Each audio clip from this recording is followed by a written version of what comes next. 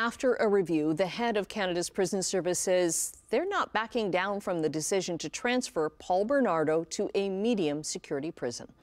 The review committee concluded that the decisions to reclassify this inmate to medium security and transfer him to Lama Casa Institution were sound.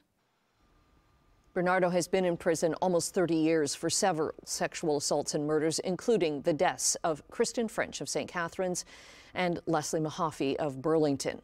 Now, he was moved in May from the maximum security Millhaven Penitentiary in Ontario to a medium security site in Quebec on his request.